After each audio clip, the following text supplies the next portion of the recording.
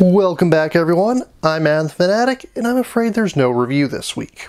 I've been feeling a little out of it recently, and while I might be able to still get something done, I would have to really rush it to meet the deadline. How much rushing do I need to do? This is Saturday as I'm filming it. It's not all bad news though. As you may already be aware, whenever there's 5 Saturdays in a month, I take the last one off to give myself a bit of a breather. Normally, that would be next week. So instead, I'm just pushing Aegis' review back to then. After that, I should be back to a regular schedule and have up reviews for LEGO Mario and Z-Ball shortly thereafter.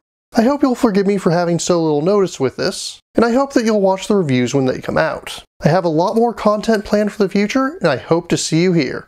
Until then, farewell, fellow fanatics.